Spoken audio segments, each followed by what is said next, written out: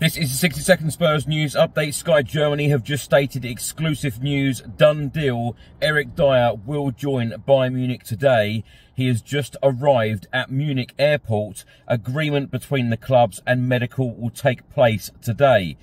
More reports from Sky Sports Germany. They have just stated that he has just come out and said at the airport, Bayern Munich is an amazing club. Amazing. He also said he was looking forward to teaming up with Harry Kane again. The Daily Mail have just reported that Eric Dier has arrived in Germany to undergo a medical ahead of becoming a Bayern Munich today. Fabrizio Romano has just stated that Bayern Munich are set to sign Eric Dier from Spurs on a permanent deal, agreement being sealed.